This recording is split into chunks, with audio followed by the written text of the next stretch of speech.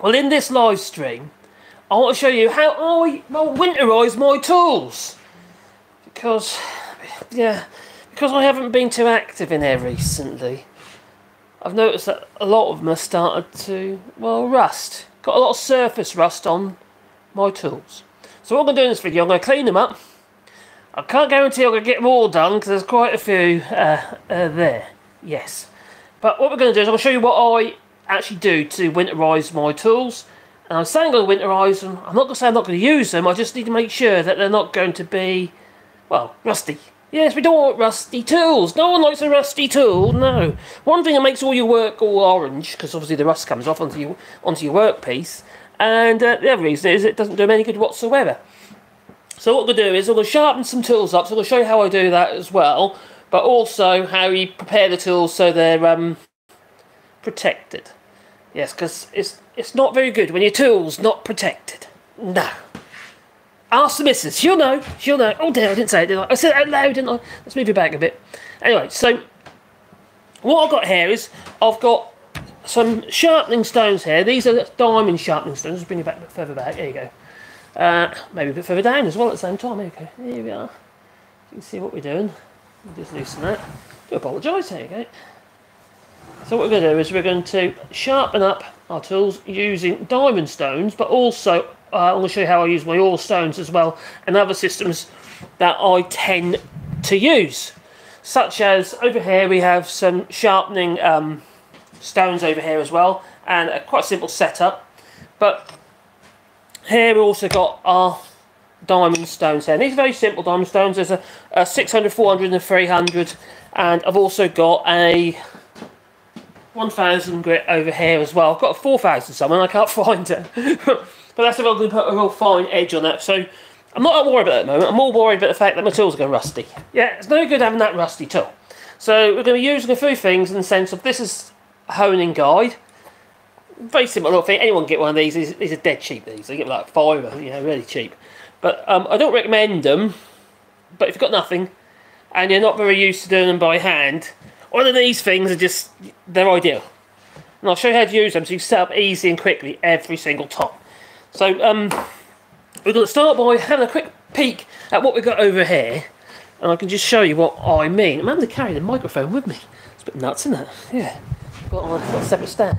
So over here we've got my Stanley Bailey planes and various other tools over here. But they're all starting, well, yeah, a little bit of surface rust on, which isn't too good. And then we've looked at some of these chisels, like that, yeah. Because I haven't been that active in my workshop. And yes, that one's pretty bad, but that is because it was left outside the garden. Yes, I found it while I was doing some gardening. But yeah, it's not very helpful, because if you look at this one here, for instance, you can see it's got like surface rust over it. That's easy to remove, that's not really a problem. But you don't want to leave it. If you leave it, you're going to end up with even bigger issues. Yeah, you just end up having really rusty tools. So what we're going to use is, like I said, I'm going to use my diamond stones, but I don't generally use them with water like a lot of people say you can, because I don't like adding water to iron tools, because at the end of the day they're going to get even more rusty. So a lot of people use something like this onto the diamond stones. And what I'm going to do is I'm going to bring myself a lot lower and get myself on a chair, because at the moment, yeah, you can't see anything because you're all the way up there. So I'm going to get myself lower and get that lower. I do apologise. There you go. And bring it down here like so. Okay, there is that. There is me on my chair. And first of all, I'm going to grab the microphone so you can hear me. There you go. First of all, I'm going to grab a few chisels. Well, I need to do something with. Not the really rusty one, because that looks a bit kind of, how to put it. Yeah, that needs some serious work. So we'll just grab a couple of tools and I'll show you what I mean. Chisel, a chisel, and another chisel. Okay, so we've got some chisels. Right, we'll move on to the planes in a moment, and I'll show you how to sharpen them and get the bevel, what have you, the correct bevel on your tools. Because, yeah, you won't be able to repeat it, you see. Because if you don't have some kind of, how to put it, muscle memory in yourself, well, then the likelihood is you're going to create a, how to put it, a bit of a rounded edge on the edge of your tools, and that, yeah, it doesn't, yeah, don't bode well. So I've got the 3 diamond stones here. Oh, hello everybody. Oh, why is your screen? Let's have a look at that. Live chat. And why is it the wrong way up? My chat is the wrong way up. Why is it the wrong way up? Okay. Why is your screen tilted? Oh. Okay. Good point. Because it's not meant to be. Alright, let's have another look. It's just hurting my neck. This is Tommy Gun. I might have to find out what's going on here. Let me have a look over here. Is my no, that's correct there. That makes no sense whatsoever. Right, let's bring it. See what happens if I do that, and then do that. Okay, rotate device. Yeah. That makes no sense. Why is it tilted? That's bizarre. That's a good start, isn't it? Go back to channel, report, actions. No, don't want to do that. That is weird. Rotate device. Okay, let's do it again. I suppose, I'll tell you what I might do. I could do it in the vertical format. A bit odd though, isn't it? Why would it do that? That's bizarre. I'll tell you what I'm going to do. We're going to do it that way around. Actually, that might actually be better, actually, because then you can see my hands better, can't you? Alright, everybody. We are going to be in this format instead. I do apologise. Hello, from Thailand, okay? How are you doing there? That's better like that. Okay, we'll keep it vertical then. Right. I don't know why that is. That's never happened to me before. That's odd, isn't it? Well, no, well. Oh well, that's anyway. In fact, I think that's going to be better anyway. Because you can see my tools and you can see my diamond stones. Right. You can use water, like so. I don't like using water. I know people do. And I've got a good reason. The reason I don't like using water is putting water with iron tools always seems like a really bad idea. It makes things rust. Nice one's okay now, is that okay? I don't know why that is or what's going on there, but it isn't normally what happens when you do live on your phone. So I'm just using my mobile phone at the moment. That's a bit of an odd one, that is. So I don't get it. There you go. Let's move the microphone a bit closer. Get a bit better audio. I hope the audio is okay. It's a bit awkward in there because it echoes a bit in there, you see. So anyway, we've got a few tools. Chisels. Another rusty chisel. This one is my Robert Sorby. Or one of my Robert Sorbys, and it's I've allowed it to get it's a bit of a mess, isn't it? So not great. So that's what we're going to do. We're clean them up, but also going to put an edge back on them. I'm going to do it by hand, but also going to show you how I use my rig over here. This is what I use generally when I'm doing my sharpening, and I've created all these like carriages to take my tools and what have you, and I've got 3 stones, including the water stone at the end. And that does a brilliant job. We'll also be sharpening up my Bailey number 7 there, which is one of the ones I use quite regular, and probably a low angle plane. Now there's a bit of a controversy about the low angle plane in that it's actually not that much lower than an actual, you know, such as the Stanley Bailey number 7, whatever, it's pretty much the same. There's only a couple of degrees in it. Yeah, it's not that much lower. I'll explain why in a moment. It's also to do with your bevel. Right, alright, first of all, I'm going to show you what I use regarding my lubrication. My KY jet, and my KY jet. Oh my God, I didn't say it loud. I do apologise.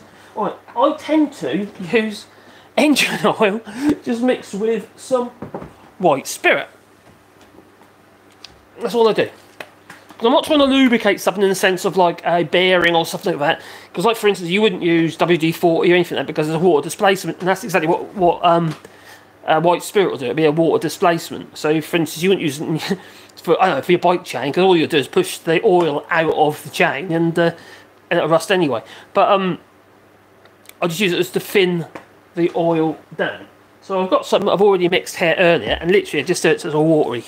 It's probably about, even 50/50s are okay. But that just provides me with lubricant when I'm actually sharpening my stones. Whether I'm using my oil stone, such as the one over here in the vise, which I'll show you that as well, an oil stone like that one, or whether or not I'm using my diamond. And I know some people say, hey, it's an oil on your diamond stone. You don't need to use oil on your diamond stone, use water. I hate using water on iron tools. Yeah. Because that's what happens, it goes rusty. Not great. Alright, so the three things you've got to bear in mind when you're sharpening your tools. One is the angle. And generally your your primary bevel, which is your main bevel, would be around 25 degrees. And then your hone, on the secondary bevel, would be 28 to 25 degrees, depending on the steel and depending on the type of chisel it is. In this case, I use something. Sometimes I use one of those. You see, it's got little angles in it, 25 and 30 as written on it. Or I'll use a gadget. And I do like a good gadget. We're going to have a good gadget occasionally, and I'll use a gadget like this one. These things are brilliant. Everyone in the workshop should have one of these. This is a digital angle finder. Yeah, and I'll show you that in a moment, because they are really handy things to have. And like I've already shown you my little gauge here, got a guide, honing guide. These things are 10 a penny. You can get them in all different makes, including some very expensive ones too. But this is just a cheapy one that comes with, I think it comes with like a draper chisel set or something. It ain't a great one, but I don't generally use them, but I want to show you anyway. So what we're going to do is, first of all, we're going to do a bit of sharpening. Well, I say sharpen, I'm going to flatten the back of a chisel. That one is particularly bad, and that is just what's come out of the air in my workshop, because I haven't been using my tools as I should be. I've been so busy on my other channel. This channel has been, well, I've been suffering a little bit, hasn't it, really? Yeah, so a bit of that lubricant on there, like so. I need to open it up a bit better. There you go. So all that is a bit of engine oil and white spirit mixed together. Always have a rag nearby. And you'll see when I start doing this that, yeah, it's going to be a bit grimy. So I'm going to do the back first, flatten the back off first, and you straight away. Look at that. I'm a naughty woodworker. Yeah. So I'm going to flatten the back off like so first. I'm using the 300 to start with because I need to be a bit aggressive, because I need to get rid of the old rust. Da -da -da -da -da. I will check the chat in a mo. I'm going live tonight on my other channel. If you're a Brexiter, I don't advise you go there. So we're going to flatten the back off. Hold it, making sure putting pressure so it's right across the length of the chisel, so we don't end up rocking. Otherwise, we're going to, we'll create around on the back edge of the chisel. That's not very helpful. Now I've got to be a little bit more aggressive, because I've allowed it to get in a bit of a state. And this is one of my favourite chisels. I'll give you an idea how bad it is on the back there. Look, you can see the shiny in the middle, and it's still sort of pitted on the outside edges. Because obviously, looking at it, there's probably a bit of a, it's not a very flat chisel. No. So it needs work anyway. It used to be a flat chisel, I'm sure it did. La la la la la la la la.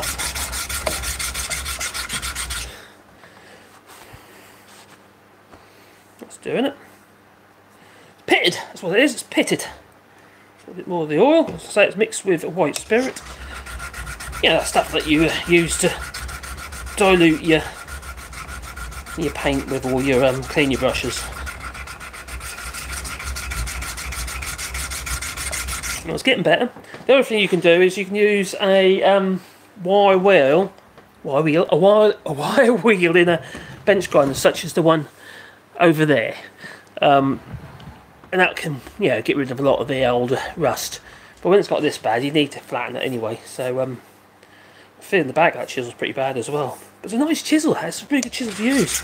I don't know why I've allowed it to get in such a flipping state. Do you know, actually, to be fair, this is probably the first year I've had such an issue with my tools going rusty. Unless I'm working on site, then there's an ongoing problem. But then what you should do, you should wrap your tools in like an oily rag or something like that, just to, or use silver gel crystals in your toolbox.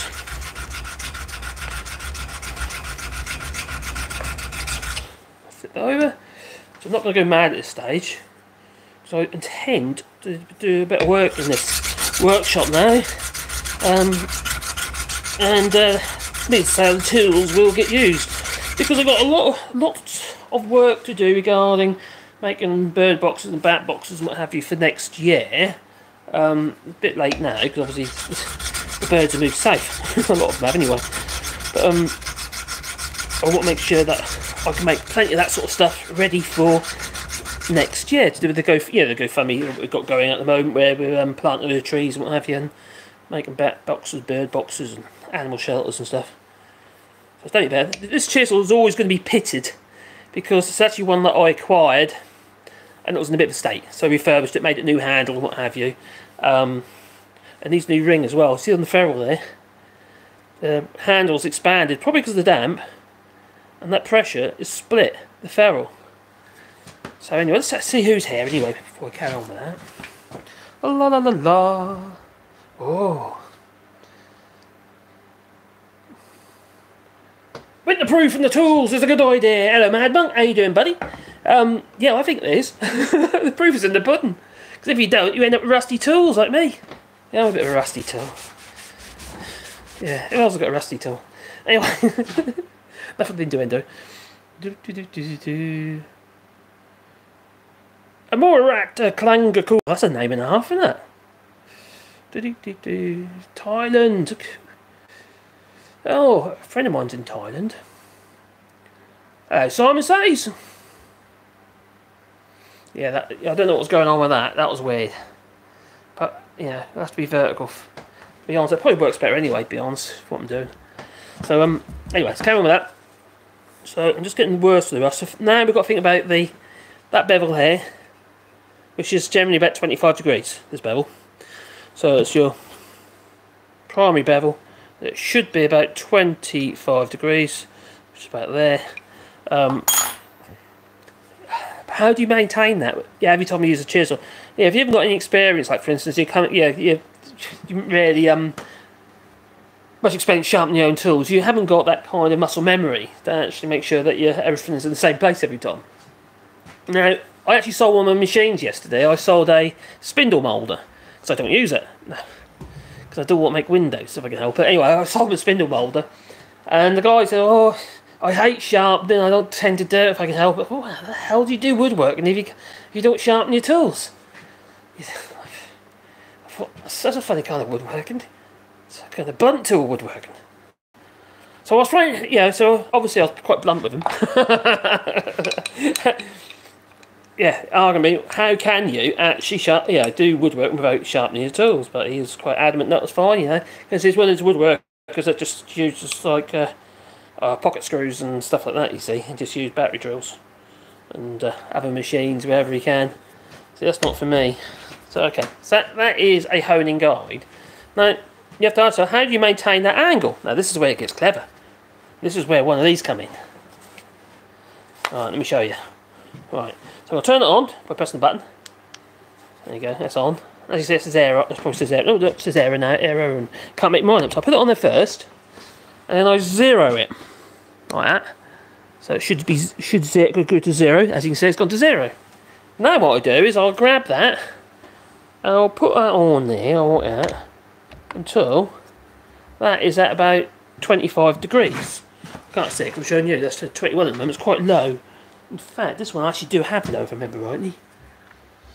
Because it's quite hard still. It's 22 degrees. So that'd be more.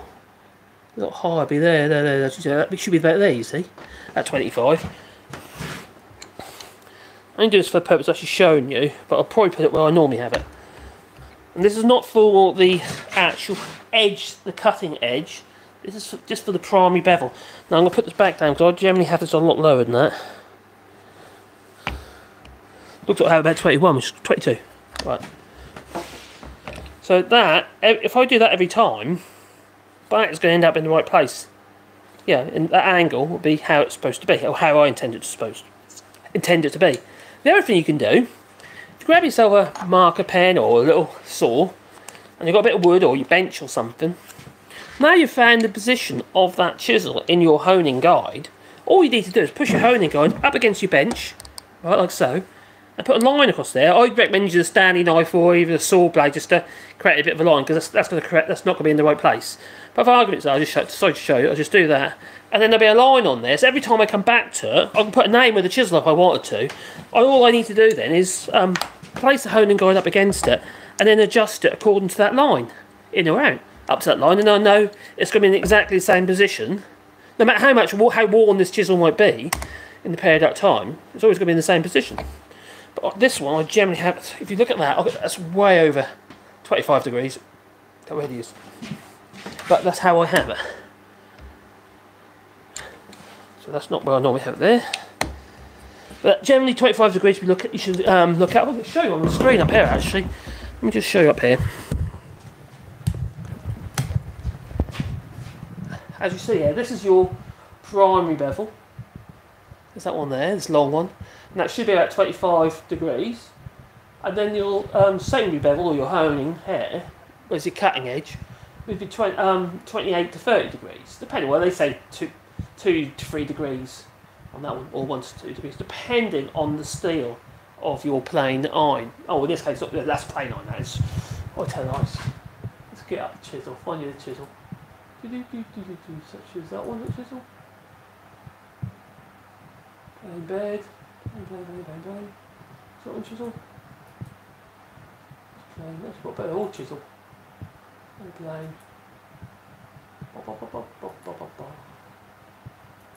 Right. Anyway, 25 degrees. That's what it should be. I know that. La la la la. I've got the wrong pictures up there, haven't I? So that, anyway, let's use the old honing guide and I'll show how to use one of these. Very simple. Whether you're using the oil stone or a diamond stone like this one, yeah, it'll be the same. Now the other thing, if you notice on here, I made this little carrier to put these things in, which is literally a block of wood. It's actually a bit of oak. It's gone black because of the iron filings. So as I put that in there, that is generally should be relatively flush on that end there. So when I come across, I can roll over the top of it. Otherwise, if I'm on there, I'm only going to be using that end of the sharpener. If I do it here, I've got more. It could even be longer than that, to be honest. I've got more actual space on the sharpener. So just like that.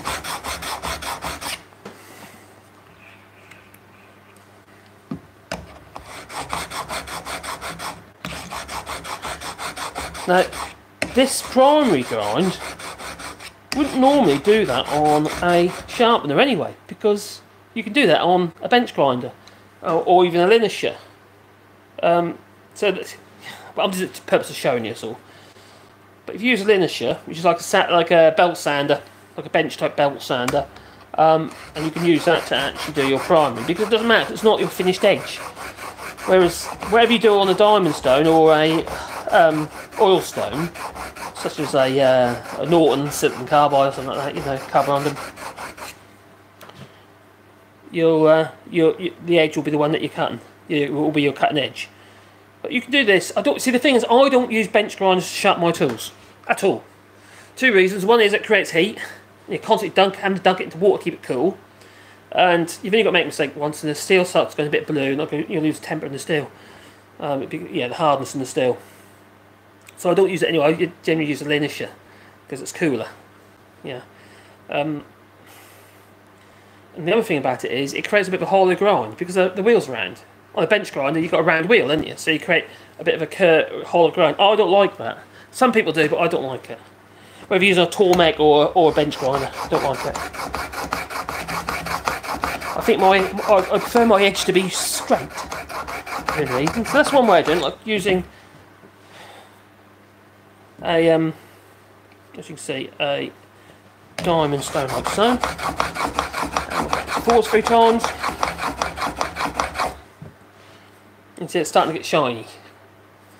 Now the dead giveaway, I've been doing this by hand because it's not flat. What I mean to do it by hand without a guide. I can see it's actually not flat. Now what has got a good idea when you're doing this, because these things work their way loose, is have a screwdriver so you can really tighten up or a pair of grips. But yeah, it's not perfect when you're doing it by hand. I know some people say, oh yeah, I always do it by hand. That's fine, you know, if that suits you. If you haven't got that muscle memory, or every so often, I recommend that you do it using some kind of guide to bring you back to the norm. So if any errors you make by hand over a period of time, a cumulative error, you can correct it, improve it, so to speak. So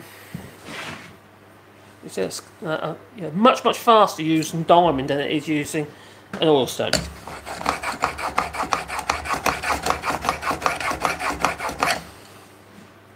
That's loads better. So now I'm going to put it onto the secondary grind, the honed edge secondary grind, and I'm going to bring it back, and then we'll use some other stones as well. Now, when we do the plane irons, because I've got really nice plane irons, they're Victor cast steel plane irons. We'll be doing it on the carriages over there, because I don't want to mess them up.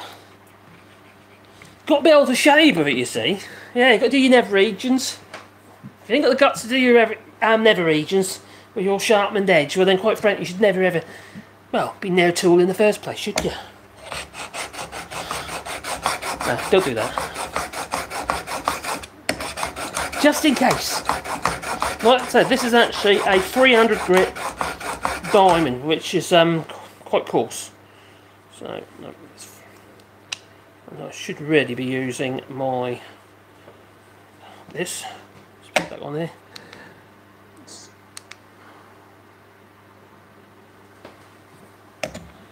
Now I'm on the primary grind. So this is quite a 24, 25. Remember right, I always had this one quite. Yeah, I have. This has always been quite shallow. 24.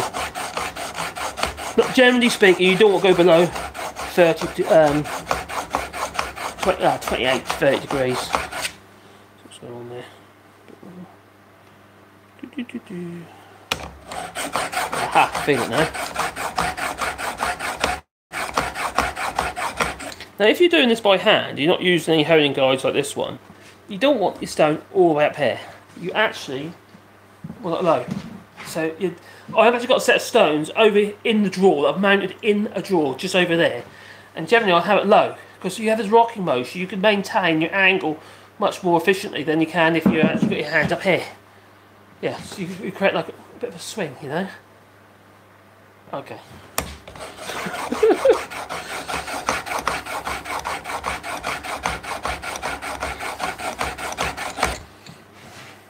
Doing it. Ah, lovely.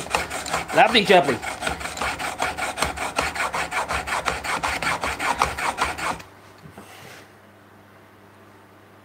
Now you'll know when you start getting close, because you'll feel burr on the back of the chisel. We're not there yet. And then we'll start going down the grits.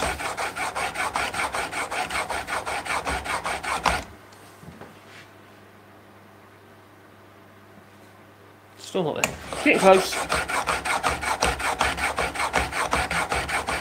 Now, I like these old chisels, so I find the steel is much nicer to work with.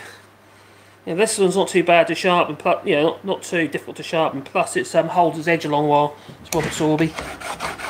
When you get into the harder chisels, they're really hard to sharpen. Not so bad with diamond, mind, than an oilstone. They do get a bit tricky.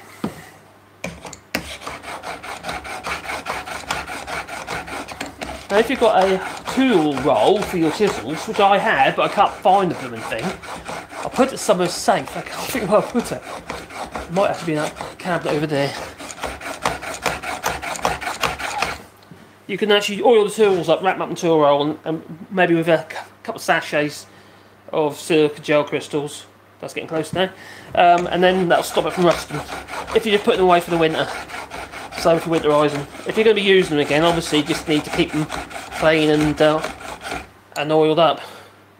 And regular use, you will do that naturally, because obviously, like for instance, I'm using oil at the moment, you'll naturally do it. The other thing you can do, and what some people do, I don't necessarily like it, but put ghoul over your chisels in the sense of using a clear lacquer, because I like coat of clear lacquer just for the purpose it's going to last the winter, and that does work to keep, it will obviously prevent them from rusting.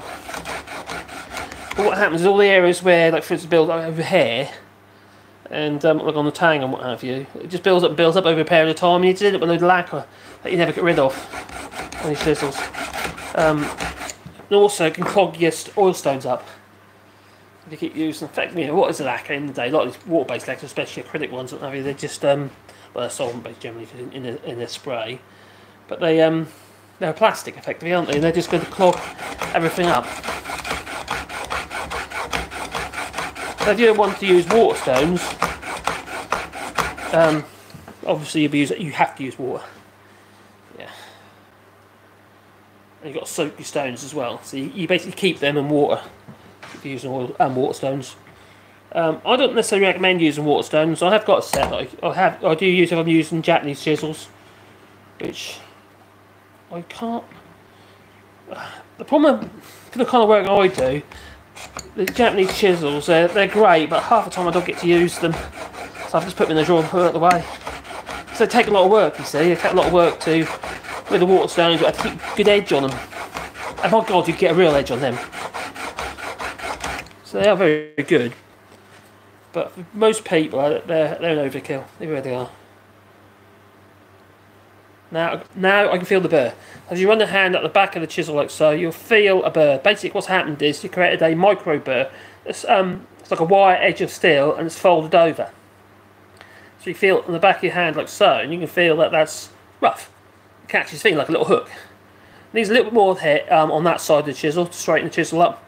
Ain't quite ready on that side, but this side has got to be sacrificed a bit more so I can get that edge on that side as I want it. Which is that side there. So a little bit more work, won't take much longer though.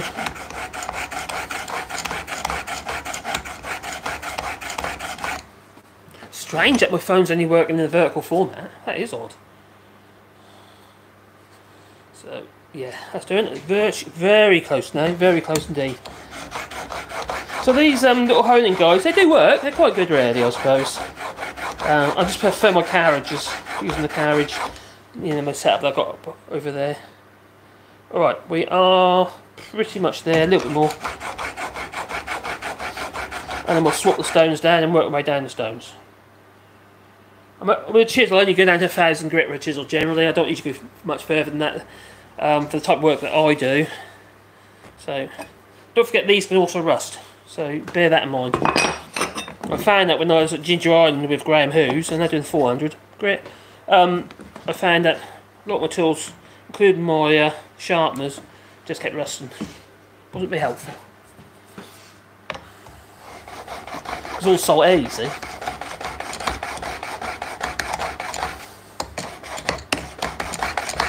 There we go.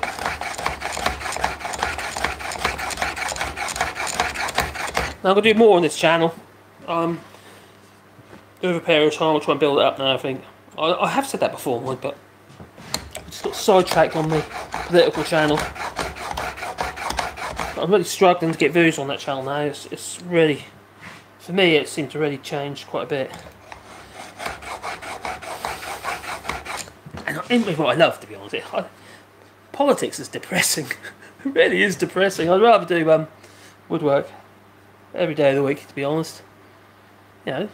What I've been brought up to. Now I'm getting an edge. I feel that. You'll soon slice yourself with that now. It won't be enough to actually just have a grab at paper. The slice paper yet, I don't think. Paper here. I don't think it's ready for that yet. Oh, maybe. That needs to be a bit sharp than that, but you know, it's there. That's getting there. So we're going to change it over now. Because we get to the last stages, you don't need to do it for so long. Nowhere near. Now, some people watching this, for instance, they might say, "Oh, don't do it like that." Works for me. So that's what I'm doing. Right, so we're going to now we're on the 600 grit now, and I'll finish off with 1000. I'm not going to do any sharper than 1000, or any finer than 1000 grit. It can be a bit of an overkill. And obviously, the finer your edge, the more easy it's going to get damaged. These are good chisels, though, these Robert Sorbies. You can get old on it. It's obviously very old. It's probably 50 years older than something stupid like that. It's ancient. Maybe 50 years? Maybe. It's a beveled edge, so... Now you can see on there, you can see the edge, how that's coming along on there now. Yeah. There's still a bit of pitting on the sides here, but I'll clean it up later. That's not a huge problem. This chisel always has been pitted, because this was seriously in a bad way when I first got it. So some things you can't really do a lot about without reducing the size of the chisel, making it thinner. Well, it really is getting sharp now. That's on the 600 grit, that is. Now, it doesn't take this long, you know, generally, but it is at the moment because I'm jabbering and I'm talking. So what I tend to do is I put a couple of those in there. This one doesn't fit in there, you see, it's too low. So it's a very thin. These are only cheap. You get a set of 3 of these for about €15 on Amazon. These ones are a bit more expensive, but even these aren't expensive ones. You know, I mean, it says these are a set of 3 of these about €30, so it's not expensive. Obviously, if you go for, I don't know, one of the main brands, yeah, they can get very expensive. But you don't have to. You know, you really don't have to. You know, I bought these because I was like, well, I'll give it a go. You know, will I better get on with them? And I use them a lot now. Now, with this one, because it'll fit on, I can't come off the edge here because I'll damage the edge of the chisel itself. So I'm going to just keep it on there like so, and just flip the actual stone around each time.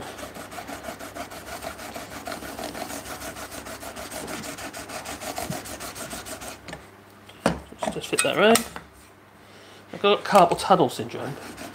Well, I had the operation for it. My hands aren't quite as dexterous as they used to be, so I have to bear that in mind as well. I get like trigger finger, my fingers lock up. Now that should really be putting an edge on there now. Yeah, but I've still got the burr on the back. So there are various things we can do to remove that burr. We take this out here now. Now don't, when you do this, don't pull it out like that. Don't be tempted to do that. Make it wider and get it like so. Obviously what you're going to do is then damaging the edge of your chisel. You kind of undone everything that, you know, that you have done. God, that feels nice and sharp now. But that'll still have a burr on it. It'll be a finer burr because we've got down 1,000 grit.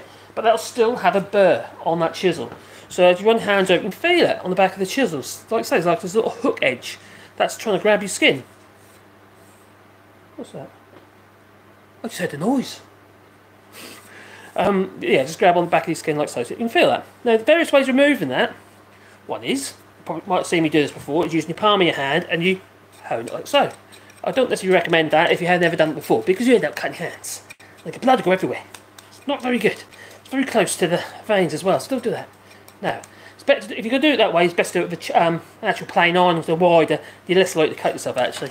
The other way you can do that is you can use a leather strop. And I've got one actually over here that I've got mounted in a bit of wood. So effectively with that, what you can do is, various ways to do it, basically, you put a bit of cut and paste on there, and you literally bring it back like so, yeah, about 20 odd times, and then flip it around and do the opposite on the back edge of the chisel. It's got cut and paste on it. So what does that? Will bend the actual wire edge, backwards and forwards until it effectively breaks off. Now that's getting sharp now. The other way you can do it is you can create a bit of a, how do you explain this? A bit of a back bevel. So you put your chisel down onto your stone, like so, as long as your stone's flat, and you just do a couple of swipes or strokes with that chisel on your diamond stone or oil stone, what have you. But some people even go a step further than that and create an actual back bevel. I've seen this done a few times before, and I have done it myself. So it does work. I'm not a great lover of it, but it's just me. Get steel reel like so on the edge of your actual diamond stone, like so. Grab the chisel, and that just creates a little bit, just lifts the back edge of your chisel, just a fraction, about 1/32 of an inch. Oh, is that old money or new money? And then literally just bring the chisel backwards and forwards, and you create a back bevel on that chisel.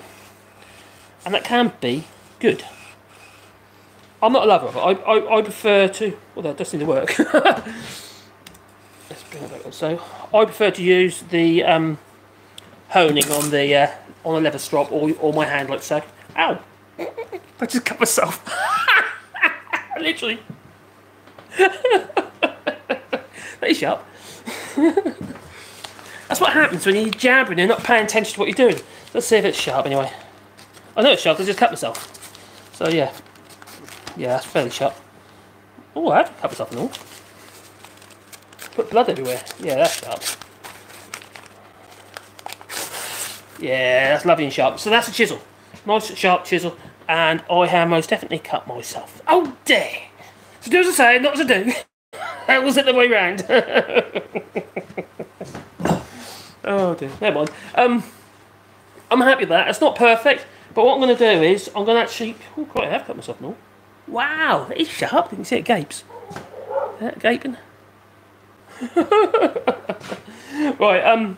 So what I'm going to do is now, because I'm going to put the chisel away, there's various things we can do now to stop from rusting. One was what I said earlier about putting a little bit of clear lacquer on. I don't particularly like that idea, but blood everywhere now. I tend to use a bit of oil. So you can have it on a bit of rag, or like I've got here, I've got a little bit of oil and a bit of white spirit in a tub, and I'll literally just paint a little bit over there. Make sure I've got it everywhere, like so. And then what I'll do is I'll then load the rag that I'm going to use as my oily rag, like so. So you get double whammy then. So you're loading your rag up at the same time as protecting your chisel. I'm not protected from blood though, am I? No. So yeah, that is lovely. So that's very sharp. That's so very simple. So if you haven't, or you're not confident about doing it by hand, don't do what I did, obviously. You know, you get one of these. These things are cheap, and you can use them on chisels, but also on your plain irons. You basically just put the plain iron on the top edge here, so they're definitely worth considering. I'm going to put that away now before I cut myself out again. Back on the rack it goes. That's one gone. I am bleeding and all. Blimey. That's it. Everyone's clicked off now. Oh no, it's blood! Right, let's bring up there, like so, locked up chat. Swing low, good move. Yeah. My favourite subject, but at least I bought a set of diamond sharpens. Definitely worth having. Bernard, really are. I use them all the time, I really do. And these are only cheapies, these nothing fancy. These are just cheapy ones I got off Amazon or eBay or stuff. I think it was, might even be eBay actually. And I've had these quite a while now. I must have had them 6 years, these ones. And they're still going strong. So they can't be bad. And the biggest worry with them is whether they're flat. Yeah, because if they're not flat, it's a bit pointless, they're useless. But they were. You know, I checked them with a rule and what have you, and plenty flat enough what I want. So you've got to think, well, what is right for you? You know, do you want me to spend an absolute fortune, like 150 quid for a set of diamond stones? Well, the likelihood is you're going to stick with your oil stone. To oil stones, that's what we're going to do next. We're going to use an oil stone. Now, although I do still like the oil stone, in this case it's a Norton India stone, we are going to move over to that. And we're going to move over to the bench over here. I'll probably bleed everywhere now, and I'll bleed out. That's what I'm going to do. Right, let's bring you over here, my little microphone. So if you're in the road, you've got to make sure the microphone's close enough all the time. So, okay, this is my little Norton stone, India stone. It's upside down. If you look on there, Norton. Right. These are great. Like India combination stone. But I can't remember the grit. I think they're something like 600 to 1,000 grit or something like that. They're not very fine. But for most people, they are good enough. And they're cheap. These don't cost a lot at all. Get one of these for about 20 quid, what have you. You know. Not in France, though. In the United States, these things are really cheap. In the UK, they're moderately cheap. In France, they're ridiculously expensive. So, welcome to France. So, yeah. Not everything is there in France, I must say. A lot of stuff isn't. I'm dribbling blood everywhere, I am. Never mind. C'est la vie. It's the dangers of working with wood and sharp things. Keep the children away from the sharp stuff. Right, so we're going to do another chisel. We're going to do this one here. And this is just a little draper chisel. It's actually not bad little chisel. Draper expert. I think you could, yeah. Inverted, yeah, quotations. But the steel's actually quite good. It's not a bad chisel at all. You get quite a reasonable edge on. I can't get as good edge on this as I can on that Robert Sorby. Definitely not. But for most people, it's plenty good enough. With an oil stone, you can't use water. With the diamond stones, you know, you can use a drop of water on it. It's not a huge problem, really. I'm not a lover of using water at all, because water and, well, iron tools or steel tools seems like a bit silly. Yeah, because it just rusts, doesn't it? I'm dribbling blood everywhere. Oh my god. That's a bad example, wasn't it? That was a bad example. Anyway, so what we're going to do first of all, although I'll put the oil on the wrong side of the stone, I'm going to flip that over. So I'll do the coarse side first. on the stone. And this again is just the oil I'm using. A lot of people just use like a 3-in-1 type oil, yeah, like the sort of stuff you put on your bike chain. That's absolutely fine. But you just want thin oil, just a thin oil. So just to lubricate your tools. That's all it's for. Well, you know, while you run them back and forth, so they don't get, you know, if you go really quick, you'll get them hot. And in this case, it's just engine oil and a bit of white spirit mixed in with it. So we're going to do the same again, pretty much the same process again. And then we're going to move over to the other setup over there, which is the carriage, using the carriage system, which I love using because it really, God, it works. We've got onto the chisels then, not chisels, onto the plane irons. So same difference yet again. But obviously, you've got to make sure that your stones are flat, and that's the problem with an oil stone, such as a combination stone, such as this India combination stone, because over a period of time they'll scallop. So you have to. That's why it's important you use the whole width of the stone. But you can use a diamond stone to flatten your oil stone if you want. But then again, if you've got a diamond stone, you might not want to use your oil stone. So yeah, a bit like that really, isn't it? So yeah, so basically just bounce and forth, bounce and forth, bounce and forth. And what we're doing is trying to maintain, or not maintain, you maintain the flatness of the stone itself. Because obviously when you use something narrow on something that's wider, potentially you might be using one area of the stone more than the other. So you can make it uneven. So you've got to sort of split the difference between flattening the tool but also sharpening the tool. And these tools, as you like I said, I've got rust, surface rust on them. Now, if it's a little bit of rust like this one, you could just run it over the, you know, with a bench grind or something like that with the wire brushing to remove the excess rust, and that probably good enough. You know, I'll tell you one thing I don't like about these new chisels though. The machining is terrible. Now this one, I don't even see it.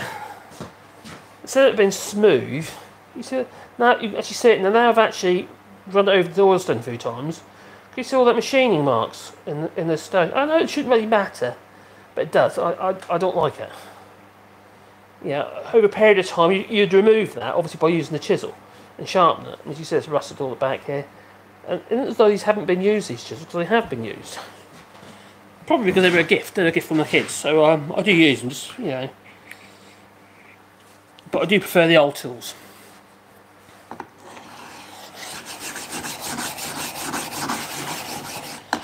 There are, if you haven't got any chisels, what have you, and you want to invest in a set of chisels, Three Cherries, they're nice chisel. Even Stanley Sweetheart range of chisels, they're okay.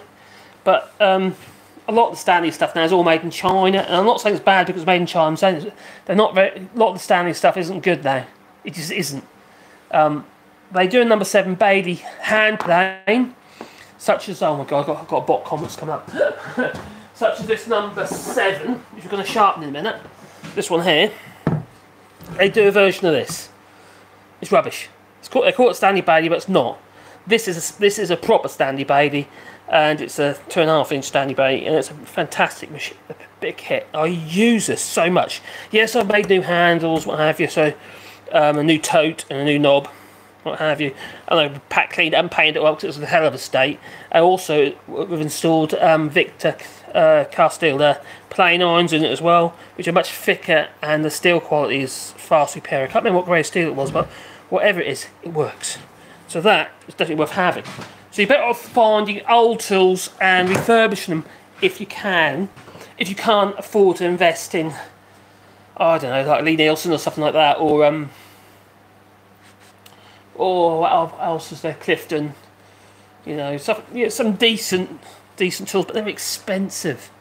There are some like Bench Dog and a few others out there that aren't so expensive. They are good tools. They are good tools, and even some of the Footprint do a range of chisels, a range of, well, they do chisels as well, but a range of planes.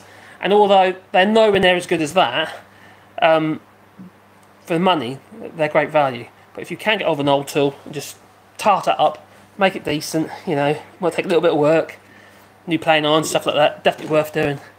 You know, if you want to get yourself a range of half decent tools. So anyway, let's flatten that up again. But try and do the whole width of the chisel and the whole length of the chisel at the same time. So that's quite good. I'm starting getting shiny on this edge here. And there's actually a bit of damage to the edge of this chisel. So If it isn't too bad, but if it got too bad, you'd really ought to stick it on a lineage or something. You know, create a new primary bevel and then start again, basically. But this isn't too bad. So it's just a bog standard cheap chisel. You know, come in a set. Well, I put 30 quid for the set or something like that. Wouldn't have been a lot of money. So you don't have to spend a fortune. But what you do have to do is make sure over a period of time you actually start, yeah, make them good. The steel's okay, you've got a starting point, haven't you? So now I'm going to do the back of the chisel. I'm not going to try and work out what the bevel is or anything like that, because I'm going to do this freehand, and the bevel's there, so I'm just going to go with it. So I can feel it. When I bring the chisel up, I can feel whether I'm rocking on it or whether I've actually got the flat of the chisel. And then I'm going to clean up the primary bevel, or you could stick it, like I say, you could create a new primary bevel, like I say, 25 degrees. Now, because this is kind of a universal sort of chisel, multi-purpose chisel, but it's a bevel edge you want to have here as well. You know, you don't have to go mad with it. As long as you get it sharp, so you can slice yourself open. That's, you know, that works.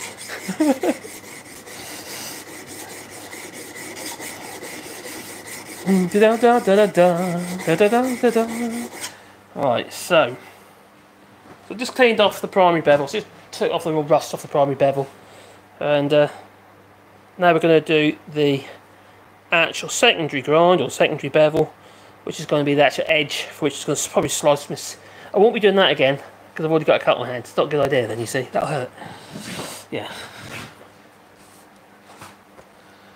Alright, so now we're going to go on to the second. I'm doing this one by hand. Yeah?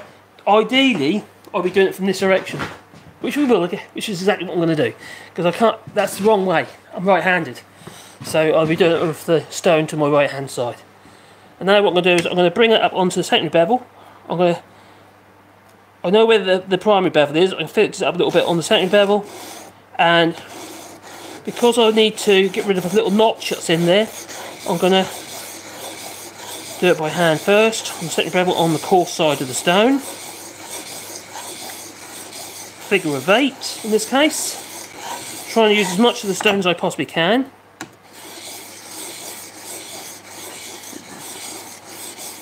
And that stone's still too high. Normally I'd be down here. So I create that rock. I could show you. A bit of a mess over there a minute. Using my drawer setup. Like I say, this is too high. So ideally I'd say it should be probably about here for me, unless you're taller. But for me, I need to, because my arms have to bend upwards, that's incorrect. But I've been doing this long enough to feel what is right and what is wrong. So have a look at that. Yeah, that's doing it, I see it. I ain't removed the notches, a couple of little notches in there, I don't think you want me to see it, but there is a couple of little notches in which we won't remove. Now when I put the pressure, I don't hold the chisel up here, this is a mistake people make. Hold the chisel too far up.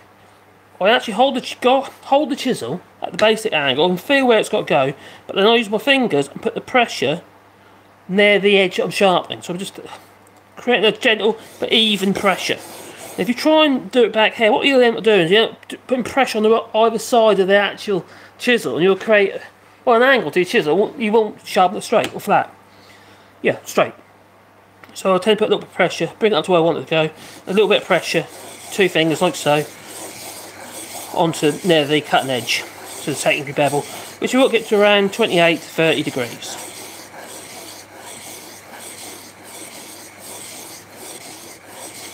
Like so, and just check it every so often, and just making sure, see whether or not I'm getting close to getting rid of that little notch in there. It's only a small notch, I'll obviously hit something with it that's too hard, probably a screw or a nail.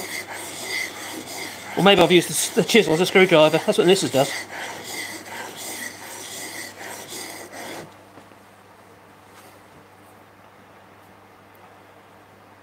Now I feel there's a hell of a burr on the back there now. So even though it looks like the notch is still there, it might be just the burr, a gap in the burr. So what I'll do is I'll just remove that. And I'm not going to use back my hand this time because I've stick this over. Because I've sliced my hand. And that'll hurt. So backwards and forwards like so. Burrs in the opposite direction. Yeah, that's getting close now. Now I've flipped it over, I'm now going to put the main edge on it. It's going to be the same angle what I have been doing, around 28 degrees I reckon. It feels about right. And now I'm going to use the fine edge of the stone. Or the fine face, the fine side. I don't feel that fine. It feels around 800, maybe 1000 grit.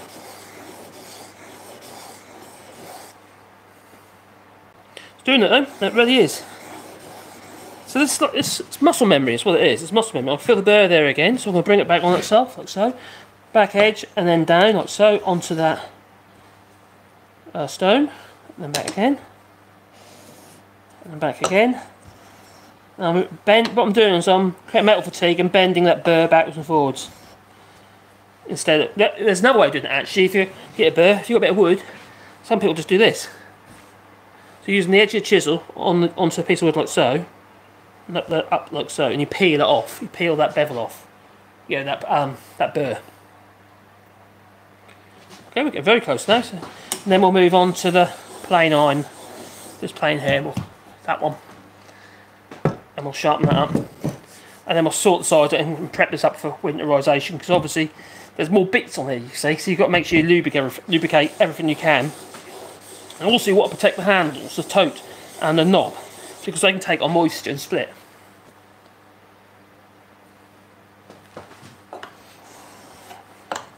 So, swipes. Let's do it every.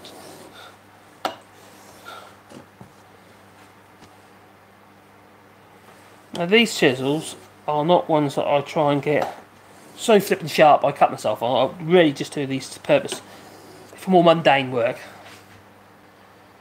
Yeah, we're going to lump it with a lump hammer. You know, not lump hammer, but a mallet.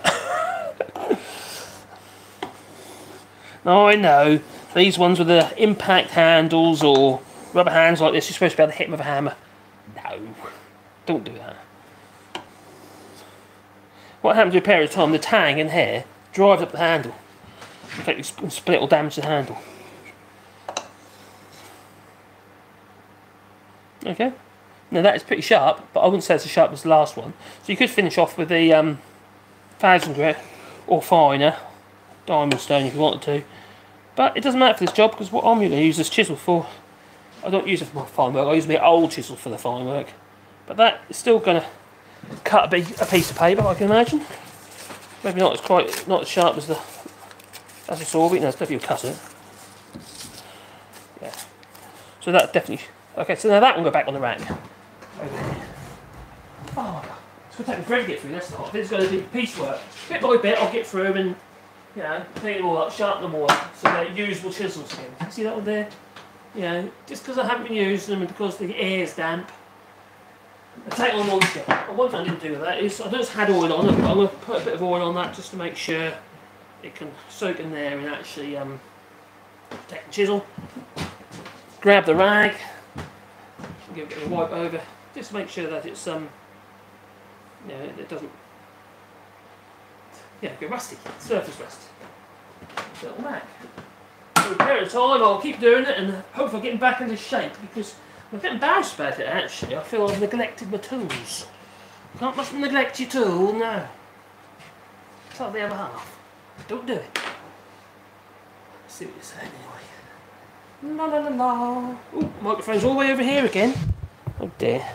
I have got a radio mic, but it doesn't always, audio is not always that great. Sometimes get interference with it, which isn't very good. Oh, look at that. I can't do a lot about it at the moment, can I? Oh, yes I can. Naughty comments. Oh, there's another one. 3 of them. Blimey. Oh. That one as well. Report. Okay, another one. Report. Okay, that's done.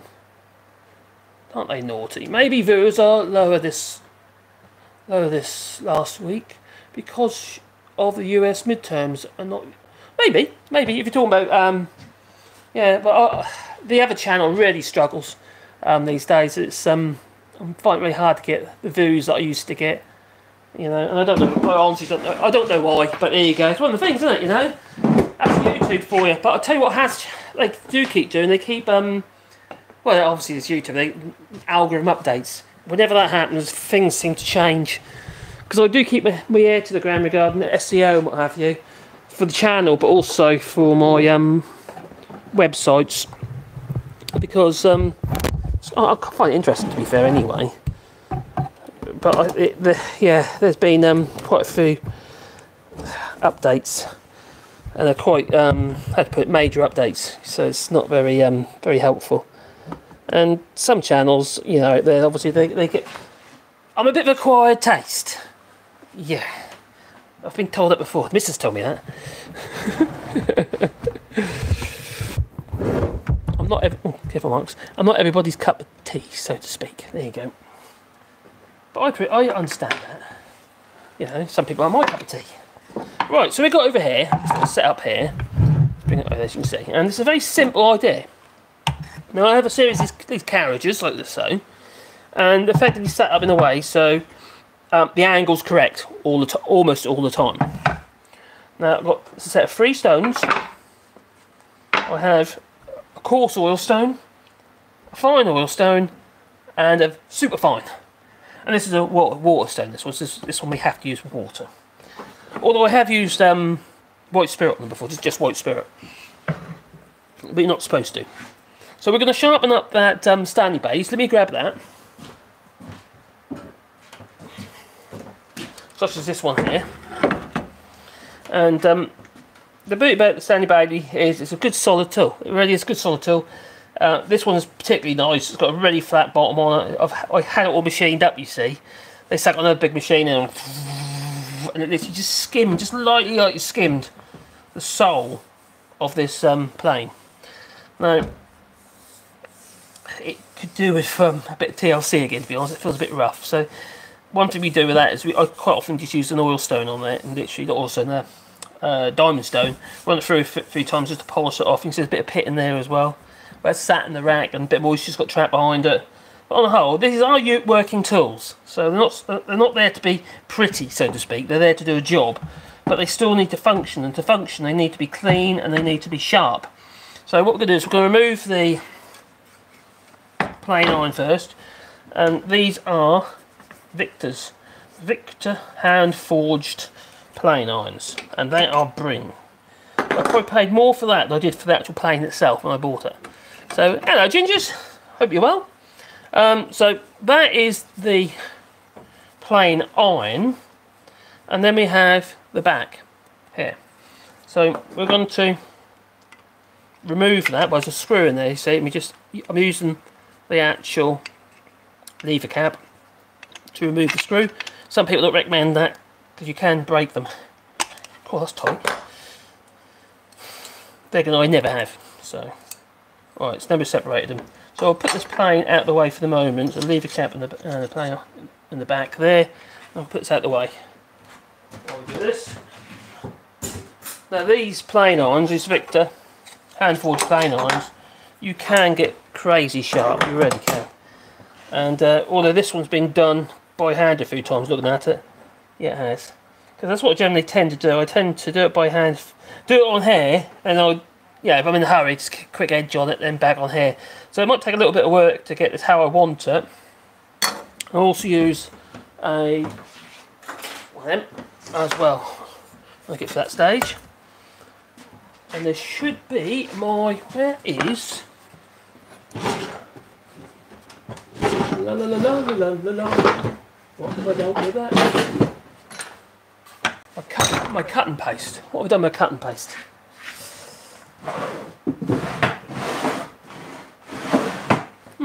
That's annoying. Usually I have a cut and paste that I use on there, which I don't know where I've put it. Silly me. Okay, never mind, it wasn't here. Might be in here. Oh, never mind. I put that somewhere, but I can't think where I put it. So there is cut and paste already in there anyway, so I'll have to use a bit of white spirit to bring the paste to the top. But we're going to use this one first, using a carriage such as this one. And we're going to place this in the carriage. And I do have a mark on here. Where is it on? Oh, it was on there, it's disappeared. But I am going to use my digital angle finder again, little tool. So first of all, it has to be zeroed onto this stone. So press that button, it'll zero itself. So now I'm going to place this onto hole, and I'm going to clean up the primary bevel first. It should be around, these are quite hard steel, so back. 25. So on there, 25. So there, that's 25, then 26. A bit more. That's near as damp, because I might have to tweak it anyway, because I'll do it to how it was before, because I still see the flatness on the back of that. And then we can put a bit of oil on there, and then we'll merrily create that primary bevel. And then we don't need to go on to the second stone for the primary bevel. So the primary bevel is the bevel that doesn't do the cutting. It just provides, well, the platform for a sharp bevel edge for your main cutting edge, your secondary bevel. Now while I'm doing this, I want to show you something. Now this is a... the bevel on this plane iron is on the bottom, alright? And this is a standard plane such as my number 7 hand plane over there. The number 7 Bailey that we're using here. But if you say, for instance, a low angle plane such as this one, yeah, the plane iron is actually in the opposite direction. Instead of the bevel being on the bottom of the plane iron, it's on the top of the plane iron. And there's no chip breaker like you would have on this. No. Whereas this one, the bevel's going in opposite directions. You think to yourself, okay, well that looks really low angle, isn't it? You know, actually it's not much lower than that one, because the bevel's on the opposite. So you have to add the angle of the bevel, you see, onto the actual plane iron itself. So it's they're not, even though you think they're low angle, they're not much, about a couple of degrees in it difference. That's all it is. It's more a case of the way it actually cuts. They cut differently. So I'll try and get the whole width of the, or the length of the stone. I shouldn't come off the end because I've set this up so it actually butts on the back here. So it could be a little bit more than that, to be fair. But give it backwards and forwards. There's got a bit of a notch on there. And the steel of this plane iron is so much harder than any of the others that I've got.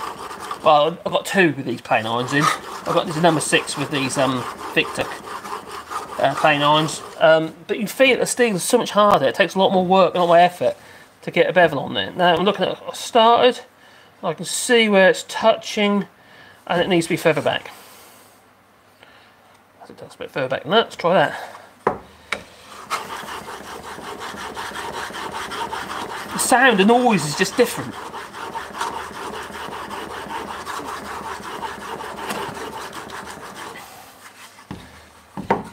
The beauty about these carriages, you virtually can't get it wrong. Oh, I can see it now. Yeah, that's it. So we're going to get pressure, clean up the primary bevel.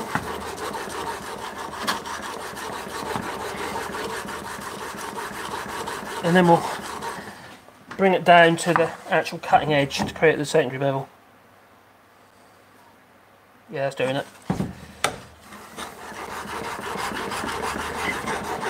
Now, I'm quite tempted to invest in a set of large or diamond stones because they are faster. Now, I've had this setup going for quite a while now, and I've always used it.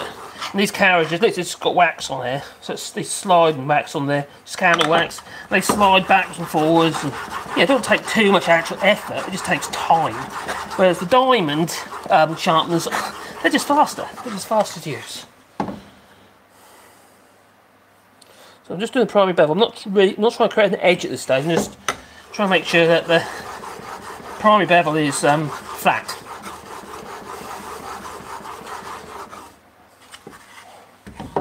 I do quite often, like I said before, I use a linisher. So for instance, I'll use my, I say linisher, it's literally like a belt sander, bench mounted belt sander. and it's 6 inches wide, and it's the belt itself is about 4 foot long. I think it's 4 or 5 foot long, or 6 foot long. It's quite a long belt. It goes right round, you see, so it's because it's a belt. I keep pulling it backwards and forwards, backwards and forwards, backwards and forwards. I can't really get it wrong, you see, because the angle is set by this. Yeah, there's no rocking or anything like that, because it's fairly flattish here. It's because it's nice and big and plenty to get hold of and what have you. A bit like me. Yeah, you can't really go wrong with it. A bit like me. It works. Right. Now, a friend of mine actually designed this idea, and he had an article. I didn't realise it was Bruce at the time, and Bruce Tomlinson. An article in it was a carpentry magazine. I can't remember what it's called now. It was a cabinet maker or something. Anyway, he had this. He was a chair designer, is what he was, and he came up with this design, and he had an article in this paper which I read. And I didn't realise it was him until I got to the end of the article and put two together and saw his picture. I think it was an American paper, actually, American magazine. Bruce Tomlinson is his name. Lovely guy. So I made my own setup, so which works well. Now Bruce, he's gone now. He's died. He lived not that far away from me, actually. Literally about 20 kilometres away. No, about 30 kilometres away. Got a place called Buzières-Golan in France.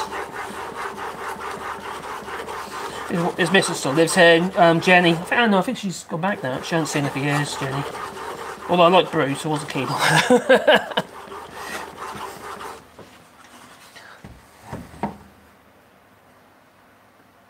Now we're getting there. Now that is using, it's actually getting quite sharp already. So now we're going to move on to this stone, over har, but change the angle.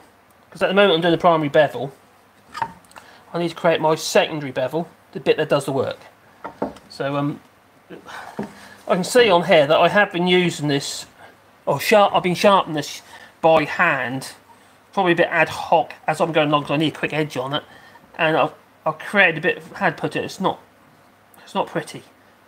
You know, the actual edge itself is, but the main primary bevel looks a bit kind of like it's been gnawed a bit. Yeah, it's not as it should be. But the rest of it, oh yeah, it's getting sharp. So now we want to move on to this one. Need to move that up a little bit. That's it. Let's do that. See what it's like. Down to, I can't remember what, this was actually quite fine. Normally you'll find, as I say, about 28 to 30 degrees angle for your sharpened edge.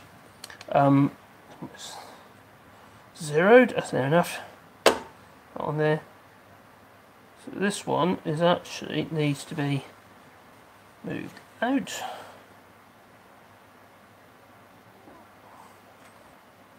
Up from primary. So that's my secondary bevel. It's quite good actually. Secondary bevel is quite near on the mark, wasn't it? So I'm going to go up to 28, 26, 27, 28.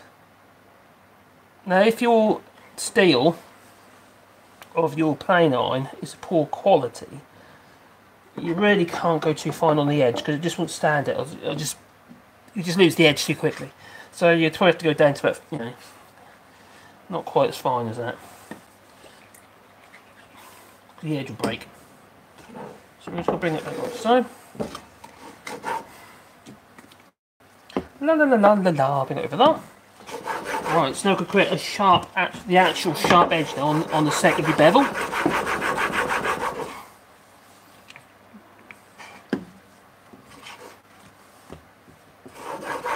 actually got a little thing that maybe I have to put in. I do like to have places to put things. I like to be organised. I'm not generally a very organised person. The workshop's probably more organised than the office. But since I've been really busy with the other channel, I just kind of haven't really paid much attention in here. I'm not been doing enough work. Plus my business, woodworking business, hasn't been doing as well because of Brexit and what have you, and lost a lot of my customer base. Very helpful.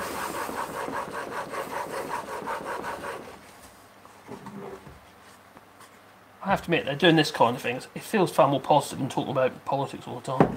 Especially what's going on at the moment. You know, missiles flying over Ukraine into Poland. That isn't very helpful, is it? It looks like possibly the missiles were actually Ukrainian missiles. That might be wrong, but butterfly there. That are they're in the air because they're trying to defend against the Russian missiles and they went astray. Apparently. I don't know if it's true or not. You know, last night when I first heard about it, they were saying they're Russian missiles, and now they're saying Ukrainian. I don't know. Who knows? They might know now though. Since we've been doing this, I might think the news might have changed. Donald Trump is running again for president. Well, that's going to be interesting, I'm sure. Whether I'm keen or not, I don't know. And Jeremy Corbyn apparently is going to run, well, it's possible that he's going to be running for mayor, London mayor. So that would be interesting.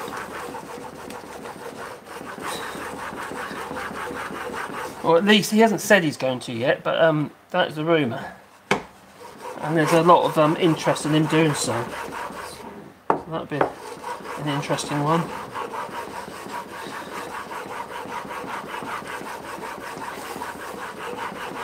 There we go.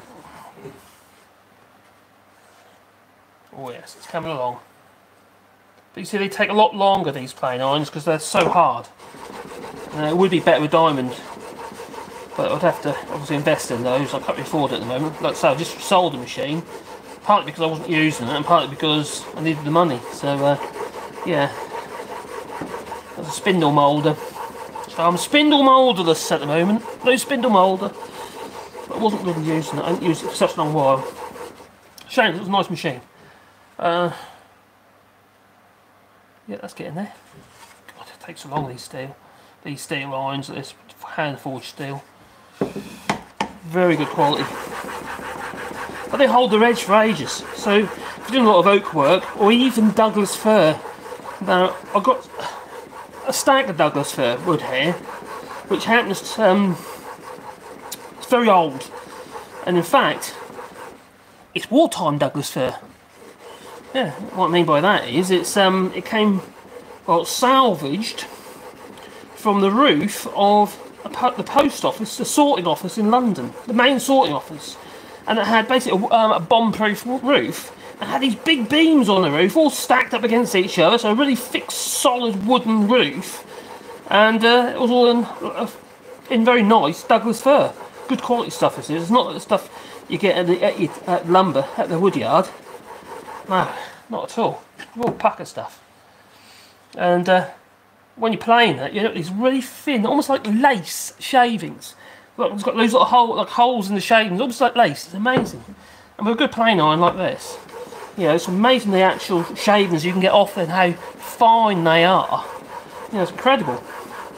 But I say, this old timber's been, you know, it's like the wood was old, and plus it's been seasoned over a long period of time, so it's yeah, it's not forced, it's not kiln dried or anything like that. No, it's been air dried. Might have been installed green anyway, to be honest. So we're getting close now. As I said, it takes quite a while with these. Now, when I do finish off the finished final honing, I'll quite often, like I said, I use a diamond stone such as this one, or this one here is about 4 or 5, 4 or 6, I can't remember what it is now. Wait, about 6,000 grit or 8,000 grit. It's really fine. It's this one here, which is a water stone. That you do need to use water. Normally I keep them. You see they it's natural. So blobs of goo I need to keep it flat. Usually keep that in water. But not at the moment. Not at the moment. You can see it's getting, as you see, oh, you probably can see that. The colour of that effect is black and grey, you know, so obviously it's the metal filings in the oil. So you see, this one takes a lot longer, a lot longer. But we're nearly there, actually. Looking at that edge, I'm getting more satisfied with that. Oh, definitely. Looking good, looking good.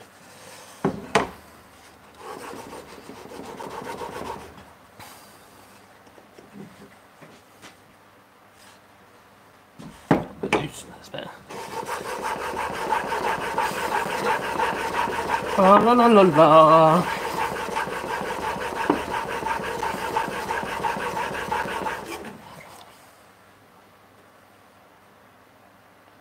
Right, that's good.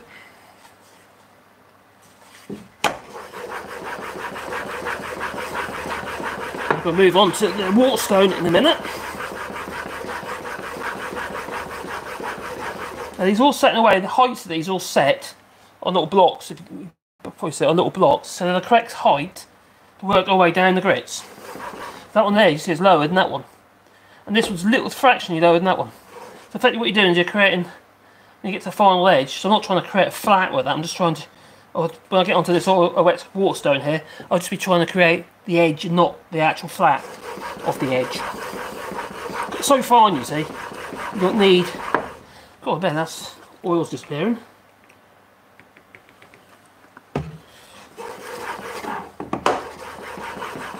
I'm going to be making a lot more t-shirt design. I'm uploading some t-shirt designs soon for the Woodworking channel, so for merchandise and what have you. So anything trying to keep the wolf from the door.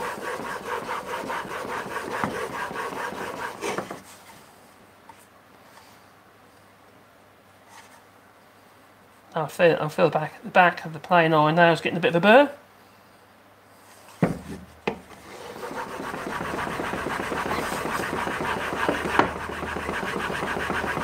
So go quick, you can go slow, don't matter. Finally got oil in the oil stone. It's exercise. It's supposed to exercise around for ages. There you go. That's the only thing I do on the political channel. I spend so much time sitting in a chair looking at monitors. You know, you tend to water. Where have I done my water? There you go. So we put water there. Now I'm going to make sure I keep this, or make sure I dry that afterwards. Because I'm using water, and that's the lubricant. There's water on the waterstone. Hence, it's a waterstone.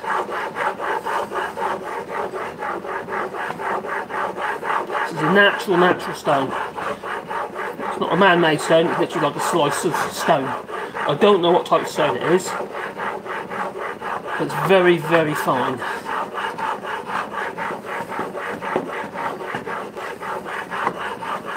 For most people's purposes, I recommend diamond every time.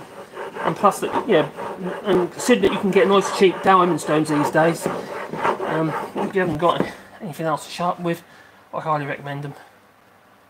Yeah, that's getting nice.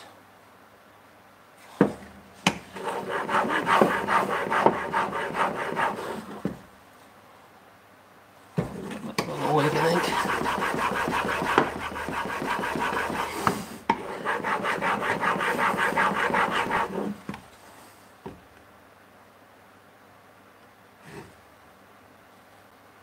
I'm just getting close, starting to shave. Remember, we've still got a bit of a wire edge on that at the moment. You know, there's a wire edge from the actual, yeah, from the sharpening process, like a burr. So we will have to remove that. You can do it in various ways. One way is the palm technique I showed you a minute ago. I can't do it at the moment because I've actually cut myself. So if I do that, just make it worse. You'll get caught into the cut itself. I don't really want to do it. Right, I'm going to make sure there's no water on it now. Oh, actually not yet, I'm not ready for that yet. Right, there's various ways of removing that burr. One, like I said earlier, is where you run up the edge of a piece of wood. Yeah, so you literally do that. That'll peel the burr off. The other way is to go one way and then on the flat, back like so. You just keep reversing it like so. And you'll effectively bend that burr backwards and forwards until it's gone. The other way is using something like this piece of leather I've got mounted in there. You can even use a piece of wood like this piece of wood here. You can just use this like so. But I tend to use a bit of leather. It's got cut and compound in it. Do about 20 strokes with that.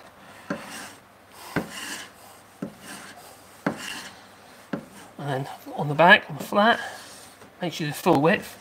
So you bend the bird the other way and you carry on. don't remember not to push it forwards, because obviously what happens is you'll put a cut into your strop. So that's now get nice and sharp. Back that way. Now all I can't find my cut and paste, because it's got cut and paste in this already, it's impregnated with it in this leather. Got over a pair of times soaks in, you see. But I put the bit of oily white spirit onto it that lifts the oil out of the piece of leather. Not oil, it lifts the cutting compound out of the leather. So I'm back again. Every time I do it, you can feel it. When you do the first cut, you can feel the burr. It's like, it feels like a scraper almost. So just pull it back like so. I'm happy with that. That's good. So same difference again. We'll make sure you've got oil or something on your the steel to make sure that it's in everywhere. Oh, I know I'm overkilling. There's a bit of corrosion there. I should have cleaned that off. Still can actually, to be honest. What I've got to do is do that. Just clean the worst of that off. Do the same on the other side. Make sure I don't cut myself on that sharp edge. Yeah, that's doing it. Pushing it down just to keep it flat. Like I said, these are the Victor hand forged plain irons, and these are definitely worth the investment. They really are. As you can see there. They're not the standard thicker, so they're 3mm thick steel, whereas the standard plain irons I think they're about 2mm. But as you saw, they do take quite a long while to actually get an edge on. I'm quite happy that's got a fairly good edge on there now. And you could do put the back bevel on it if you wanted to. Yeah, well, I used the ruler, didn't I, on the... Got to be quite careful with this one, because the way it works, you can't swing it around properly without taking the screw right out, which is quite annoying. So you can accidentally damage the edge. So I get about 1.5mm back from the edge for the chip breaker. This is the chip breaker. And what that does is it forces the shave, and as it comes up, instead of creating a potential split, so the plain iron follows the split in the wood, it breaks the shaving. That's why it's called a chip breaker. It breaks that chip, and it prevents that plain iron like following into the grain. So effectively, every time that chip breaker breaks the chip, hence chip, yeah, breaks the chip, the plain iron isn't being influenced at all. So that's pretty much what it does. If you're wondering, probably not. Right, so now that's in there. I generally just use the... I know you shouldn't. This is a good quality one, so it should be fairly okay. So just tighten that one there like so. So now I've got the chip breaker on plain iron, about 1mm or so back, millimetre and a half back. It's about 1/16 of an inch. And then that could be reinserted into the actual plain body. Now I've got this far, we need to think about the plane itself. Because we're talking about winterizing, you see. And I said, I'm not just sharpening this up, but I'll make sure that when I put that plane back in that cabinet, it ain't going to corrode on me. So, you see on here, there's some places on here, it's got a bit of corrosion, it's got glue on it even there. It might even be the glue that's caused it. So, what I tend to do is, I'll find it, where it's over there. Don't use sandpaper or anything like that. A bit of emery cloth isn't too bad if you've got some lubricant on it. But I tend to just use coarse diamond stone like this one, because it's plenty big enough to hold it flat, you see. As soon as you use anything sandpaper, you're going to follow, you can create rounds on all these edges. Now there's a bit of corrosion now, I want to get rid of it. So what we're going to do is we'll do pretty much the same what we did with the sharpening process, and use the diamond stone like so. And I'm just going to rub backwards and forwards and just clean up the faces. And while I'm doing it, the oil is soaking into the metal as well, as far as it can anyway. Gives it added protection. So you can, like I said earlier, use a bit of lacquer to create a bit of extra protection. But I'm not keen on that either, because what you do is after a period of time, all that lacquer goes into all the nooks and crannies, and then it's a hell of a job to remove it if you want to. I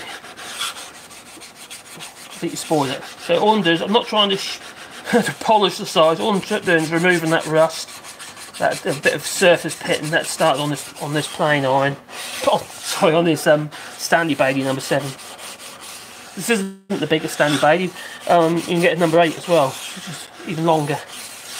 The longer it is, the straighter you can make an edge of a piece of wood.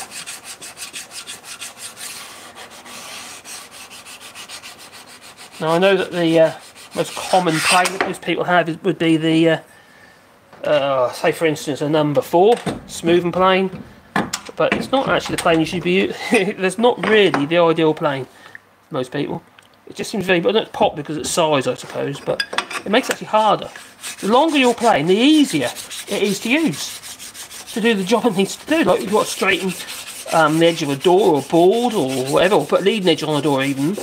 Well then, it makes a lot more sense to have something longer so you can create a flat edge, a straight edge. Now, some people call this plane, the number 7, a jointer. That's very American, to be fair. Yeah, we call it number 7. Yeah, the number 6 is a, what do you call it, a 4 plane. But these are, you know, really good planes. These are American design anyway, to be fair. You're talking about Frederick Bailey, sorry, not Frederick Bailey, what's Frederick Bailey? Leonard Bailey and Frederick Stanley. Now, they were kind of, had put adversaries, I would say. Frederick Stanley and Leonard Bailey, they were adversaries. So this was during the time of Industrial Revolution and what have you. And this design was effectively, eventually bought out by Frederick Stanley.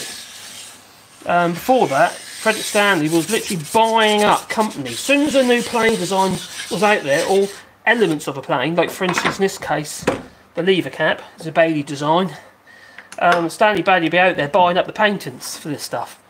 And it was quite ruthless. Now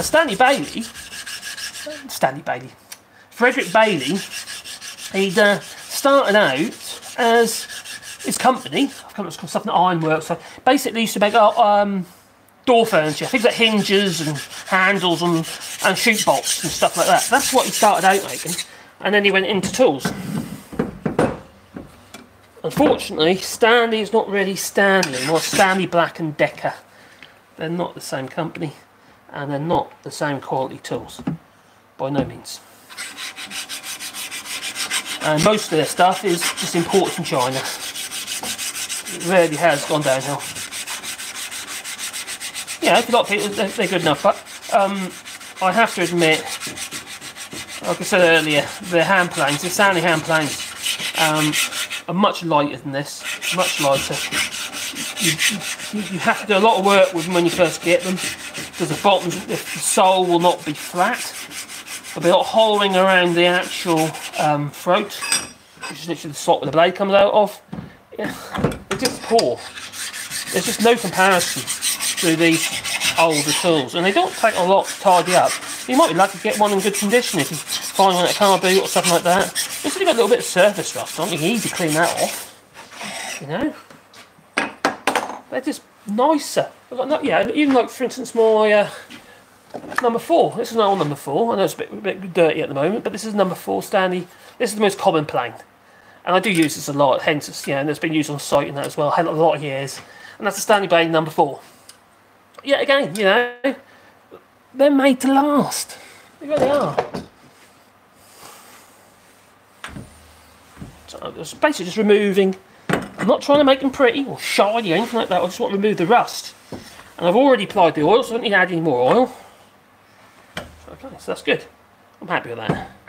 Alright, but it's not just that though. It's all these areas in here. They all get gunked up after a while with resin from bits of wood and stuff like that. It's been around a little bit. So what I'm going to do is I want to clean all these bits. I could remove everything. This part's called the frog. The reason for that is that it looks like a frog's face. It's called a frog. Yeah? And that creates your first angle. Right, that is removable, and it's easy to put back in because there's actually an adjustment screw in the back here. Right in the back here there's an adjustment screw. If you leave that alone, when you remove these 2 screws here and you put the frog back in, it will go back in exactly where it's... I'll tell you what, I'll show you. That's the easiest way. We'll do this. Make sure you've got a nice big screwdriver. Not using tiny screwdrivers. What you do is you'll damage the screws. So I'm going to remove these 2 screws out of the frog. There's one. Give the opportunity actually to oil the screws, don't it? And there's the other one. and that is the frog. It's about to come out. That is your frog. And that's the adjustment I was talking about. As long as you don't move the screw, that screw there, the frog will end up going in the right place. Yeah, you can work it out for yourself anyway when you put it back if you want to. Now, there's a lot of grimy, nasty stuff in there. So all I'm going to do is use a little bit of this oil. I'm going to just have to wash it about in there. Loosen that up and then wipe it out. And then at the same time, I'm then lubricating all the little threads and stuff like that and prevent it from rusting as well at the same time. It just makes sense. I'll do the same all the way along. If you've got to be wary of, you need to make sure you don't use a load of like thick oil, because what happens is next time you pick the tool up and you want to use it on a piece of work, you're going to find that you're going to put like that residue onto your workpiece, you know, from the oil. So I've got these two screws here, will be put back in a moment. Well, I want to explain something to you. Now, if you've got a loose handle, it's called a tote, right? You might call it a handle, but it's called a tote. Now, the tote can become loose. So if you've got a plane that's got a wobbly tote, so if you've got a wobbly tote, there's a little trick you can do to correct that. Because what happens is the grain's going this way on the tote. As it shrinks, it becomes shorter over a period of time. So if you've got you buy a new tool, then maybe, I don't know, a couple of years later, if the handle's got a bit loose, you try and tighten it up, and you tighten it and tighten it, and it will go tighter. No, because you're already at the limits of the thread. Because this is the captive nut on the top here, which I'll probably show you. I'm not going to force it. No, that's come out. That's right. It's got a captive nut. So if you remove that captive nut, it's brass. Right, obviously that screw is only going to go so far in, the screw that holds the handle on. So what you do is you just grind a little tiny bit, say, oh, maybe a millimetre off the end of that screw, maybe 2 millimetres if you have to, as long as you're not too far and damage its actual, its levers. It's too short, and then you can't screw the handle back on. You've got to make the handle short for the work. You'll be absolutely fine. There's another screw at the base here as well. So remove, I'll tell you what, well, it's done in the first place. I'll just remove it so I can show you. Yeah, so moving this screw here. So be careful with your handle. You find you got a loose handle, don't be tempted, oh, just crank that screw down really tight. Because you might find I'll do absolutely deadly squat. Yeah. The other thing you can do is put another wash on top of the actual threaded section. Because this has got a thread on both ends. Yeah. Don't break that, because you'll find you'll probably have to get another one, or get one made. Because if you can find these online, you might be able to. The reason why I say that is they're not standard thread. So you've got to get the right thread that's going to go into the body. I'm not sure what thread's BSP or something stupid like that. So there's a little handle that I made to fit my hands, because I thought, I like a good handle, you see. So, yeah, so that's what I made to change the handles on this plane. This opportunity, actually, you can give it a bit of clean up and what have you, make sure when you put it back on, it's all neat and tidy and protected. You can use a bit of oil if you want. Anyway, we'll slide it back on there like so. But like I say, this here, which is threaded, it's threaded on both ends. And that screws up all the bits now. So that's threaded in both ends, yeah? It's a bit of an unusual thread rate. So you screw it into the base like so. And if you've got to shorten that because the handle was shrunk, you can do that. Just touch it onto the side of an angle grinder or a bench grinder. And that can just slide that back on there like so. I love this plane. I use it so much. I feel quite naughty that I've allowed it to get a bit deteriorated. And then we put that screw in there like so. Don't tighten up at this stage. You'll get the other screw in first before you tighten all your screws up. I'll screw that in there like so. So I'm not very active on the chat, but I've got to get things done as well, you see. So I will be on chat and things. So what you're saying. So tighten it up, not too tight, because it's brass on steel. So if you do it, you're going to damage it. But make sure you've got a nice big screwdriver. Otherwise, you're going to damage the slot. You don't want to do either. So that's back on. It's not wobbly. I'm quite happy at that. It's nice and solid. And now we've got the frog, as you can see, it's got all this build up of dust and what have you, because it's a tool and that's what it gets used for. Yeah, doing tool type stuff. But before I put that back in, I'm going to clean all that off. You can use an airline and all these bits and pieces. There's CBT on there. I don't know why that is. I suppose some of you ever heard that before me. Right, so like so. Clean all that out there like so. Some lubricating at the same time, a bit of oil and making sure all the threads have oil on. Well, there's a mixture of components, some are brass, some are steel. So just trying to make sure. Like I said, I'm not trying to make it pretty. I'm not into all that big tool tartary. No. I want the tool to work, and I want it to keep working. Hence, you look after it, even though I didn't. Otherwise, I won't be doing this. Part because I haven't been doing much work in here. And that's going to change. I'm going to make sure of it. I want to do more videos and what have you in the woodworking side. Right. Right, thread on there like so. If Mad Monk is still here, mention about these clips and stuff regarding Scotland. I mentioned it the other day. I've been so busy and a little bit my head's been at my bottom, to be honest. Trying to keep my head around. So I'm trying to do the website at the moment as well. Trying to get that ready for the, you know, I don't want to miss the boat for Christmas regarding t-shirts, designs and stuff like that for both channels. So I've been really, really busy. And being the other channel hasn't been doing that well, you know, I have to live, you see. So we have bills to pay. Although they're not horrendous. So I'm putting the frog bag in. And thank God they're not horrendous bills, to be fair. What's going on in the UK at the moment? Oh my God, God's that big. And what's that? The budget tomorrow. Oh God, not looking forward to that. But anyway, let's tighten them up in there like so. So tomorrow or Thursday? Thursday, isn't it? I don't know what day is. Tuesday. I can't think what day is. Or was it Wednesday already? Oh, I don't know. Anyway, so it cleans up in there like so.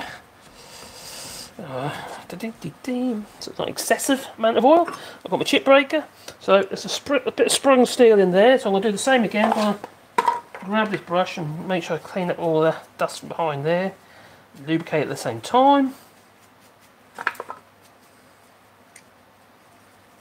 That's just what I do, you know. You might like doing it a different way. This is just how I, you know, do it. I use a brush. Some people just say, oh, but the problem is, if you just use an oily rag, just wipe it with an oily rag. All these bits that are low, it won't get any oil in them.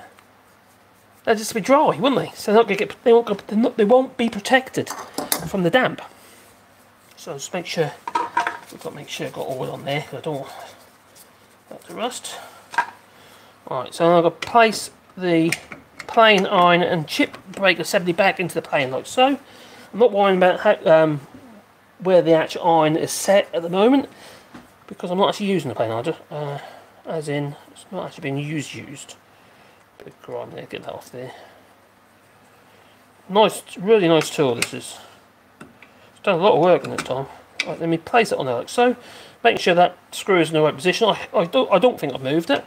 And you can see here, see the screw. Oh, there goes the light. Back on it goes. That basically moves the plane iron, so it skews the blade one way or the other. So everything moves nice and smooth and free. I'll be in the chat in a minute, so let's bring on that. So that is my number 7. Some people call it Stanley Jointer hand plane, and it is a lovely, lovely, lovely tool. It really is. It's an old tool. I know some look prettier than this. Oh, I know, like the Lee Nelsons and stuff like that, and the Veritas and various other makes out there. Very pretty tools that they are too. But this is a tool to do a job, and it'll do exactly the same job as a Veritas or a Lee Nelson. And I would argue it's probably better. End of the day, how old is this flipping thing? I don't even know what model it is. It'll have a number. Actually, if you ever want to find out, you can actually find out. It's there'll be a number down, usually near the frog. I can't see it at the moment, but there'll be a number, and from that number you can work out the year of the actual plane.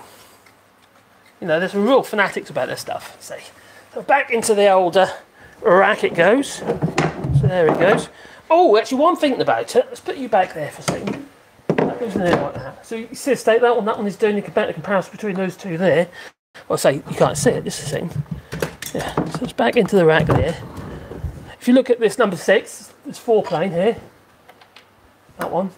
You see that's the original paint mine. I haven't painted this one at all. That one's been painted up. I did put new tote and handles and stuff on it. It's been machined up as well. And also it's got no thick plain irons. Now if you probably see it from down there. Can you see it from down there? Let me show you. No, you can't. So let's just bring it back up there. So if you look here, that plain iron, the thickness of that plain iron there, and compare it to that, say that one or that one. These are like 2mm thick and these are 3mm thick.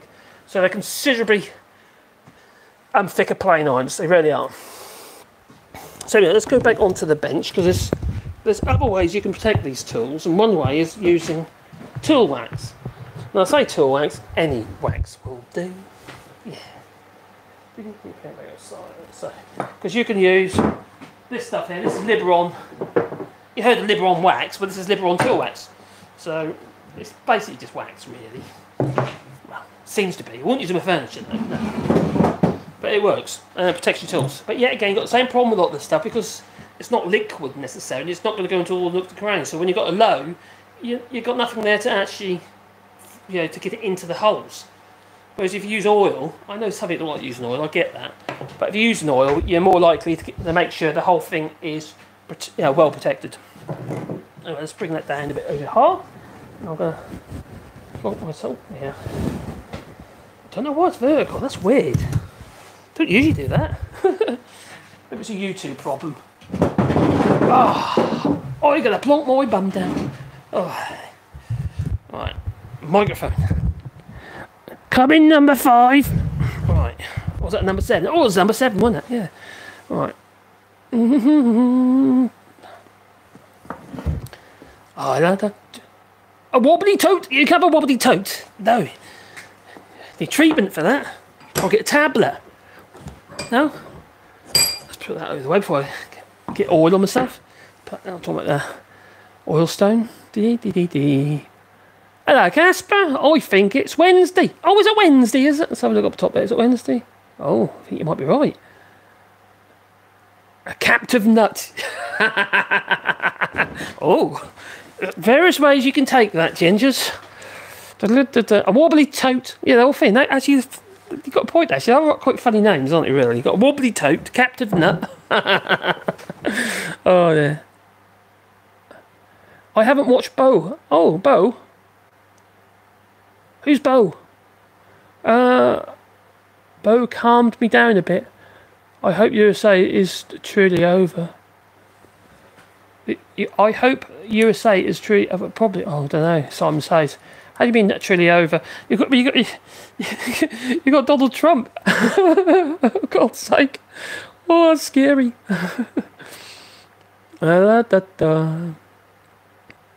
Oh God, I've got them all blooming. Yeah, I'll get rid of that. Why isn't it? I can't get rid of it. Oh, no, it won't let me. Have I done it already? Might have done it already. It's not letting me do it. It looks like I've got a dodgy message there, which doesn't want to. Oh, it does. Report. Probably my dodgy screen protector. Another one. God, they're so annoying. Report. On that. Okay. And that report. Well, I'm going live tonight again on my other channel, and then I'm going to be going over to the Snowflake show with Lee Corn, because Reagan, he's off today, so I'm filling in just to help them out, so they can carry on stream, I suppose. So you got me to put up with tonight as well, twice. Oh dear. Lee will be leading the show though, so yeah, swing low, good move, says Bernard. Yeah, maybe Simon says 55 about the views and what have you. But I don't know, it's hard these days to get views, because obviously the competition side, there's a lot of people out there doing it. Whether they be doing what I'm doing here at the moment, or whether it's the other channel. A lot of people doing it, and a lot of people do it better than I do, so there you go. You're not going to be great at everything, are you? Yeah. So this one here, this is a old Braids cast steel chisel, this one here, this old firmer chisel. Now, regarding firmer chisels, this is a firmer chisel where you've got a square edge, yeah? So it's just like a flat piece of bar, really, with a sharpened edge on the end. In this case, it's a cast steel. So it's actually a good quality chisel, but it's not beveled edge. Now, beveled edge chisel will be one like the one I sharpened earlier, such as one. I want to show you something, because the reason I want to show you something is the purpose of a beveled edge chisel is so you can get to the edge of, say for instance, a dovetail joint. If I've got one, a dovetail, like a mock-up dovetail, I can show you what I mean. I did have one around here. I can't see it. Oh, anyway, you know what a dovetail joint is? Basically, it's a joint shaped like that. So, and the problem is you've got a joint shaped like that. When you've got a square edge chisel, you want to get into that edge of your dovetail joint. You You can't, because you'll bruise all the edges of your dovetail because it's square. So you use a bevel edge chisel. Now the problem with a lot of so-called bevel edge chisels, they're not really actual bevel edge chisels. Now this one is another chisel that needs sorting out, and this is a Stanley 5002. It's quite an old chisel. It's got the impact handle on it, but if you look at that bevel on it, these edges are very thin at that point. Same as this chisel here, this old one that we sharpened a minute ago, the one I cut myself on. Those edges of that bevel are quite thin. So when you get the actual dovetails like that, and you're trying to get in there, you're less likely to bruise the edge, because it's thinner, the edge of your dovetail. But if you use something like that, you are likely to, as it's a firmer chisel. It's not a bevel edge chisel. But if you use, I'll find another one.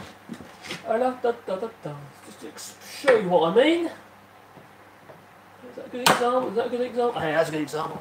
Another one that's a bit rusty, but if you look at this chisel here, this is supposed to be a bevel edge chisel. It looks like a bevel edge chisel, doesn't it? And they call it a bevel edge chisel. But I would not call it, I wouldn't consider this as a bevel edge chisel. And the reason for that is because these edges here are too thick. So if you compare that to like that bevel edge chisel, even though this is a much wider chisel, there's no, it's just chalk and cheese. That is so much thicker, and you might as well, if you're going to have that chisel, you might as well use a firmer chisel like this one, because the edges here are too thick. Yeah, at that point there. So, no, it's not that, a bit pointless. Now, if it's a good chisel, in the sense of it's the steel and what have you, if it's a really good chisel, I might be tempted to re-grind it up into a proper bevel edge chisel, like one of these.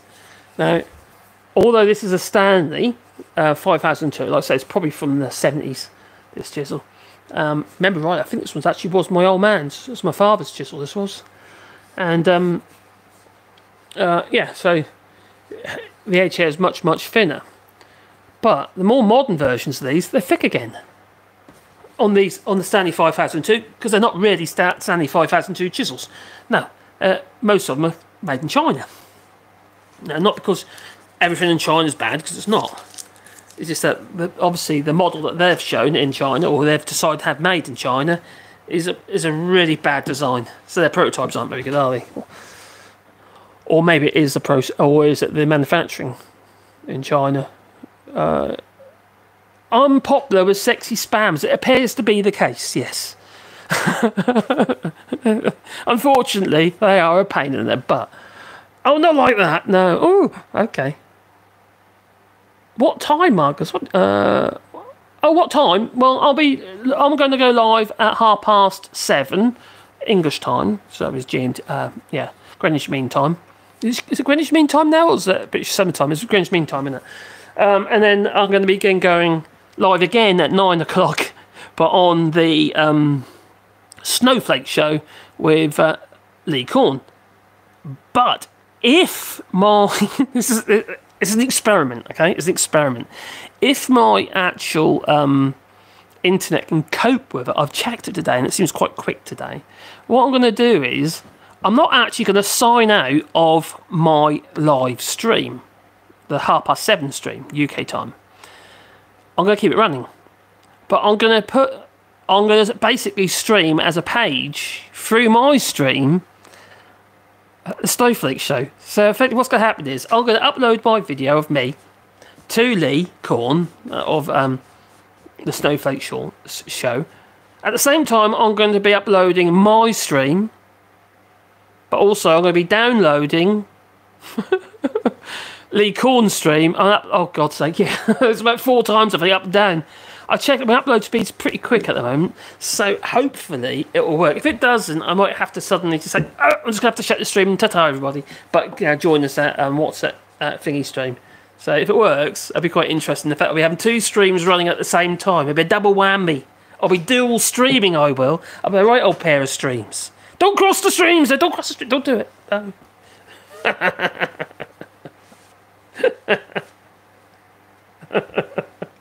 It might work. If it doesn't, like I say, I'll just have to click off mine and carry on with Lee.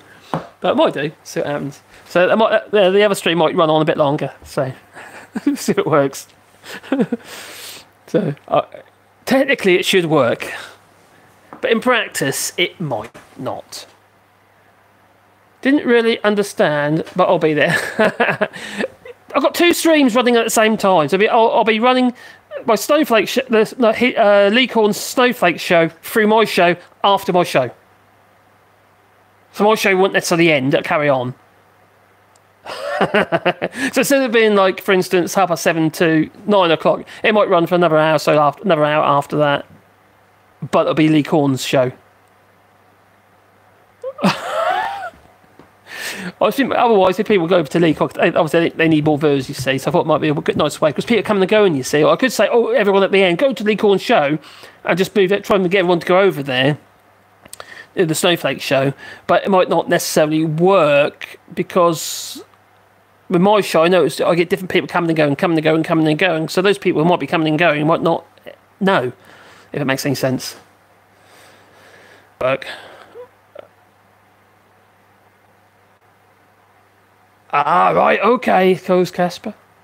Well, it's time now anyway. Done. Oh, only 2 hours now. My phone is literally battery's going to die any moment. So I will be signing off in a minute anyway because I need to get ready for my show tonight. Yeah, on the All Shorts channel. And I haven't actually worked out what I'm going to do yet. Thought I would spend several hours beforehand preparing the show, you know. But I haven't. So it might be interesting. Well, that'll need sharpening as well. Anyway, I'm going to sign off now. Thank you for joining us here. I know it's just a bit of an ad hoc kind of, yeah, stream, but yeah. Anyway, that's what I do with my chisels and my planes and what have you regarding getting them ready for the winter. And I need a bit of remedial work as well, as you saw, because I've neglected my tools. Don't neglect your tools. Make sure you lubricate your tool. Anyway, thank you for watching, and I'm going to say ta-ta. I can't even find the button now. Oh, and why is it the wrong way up?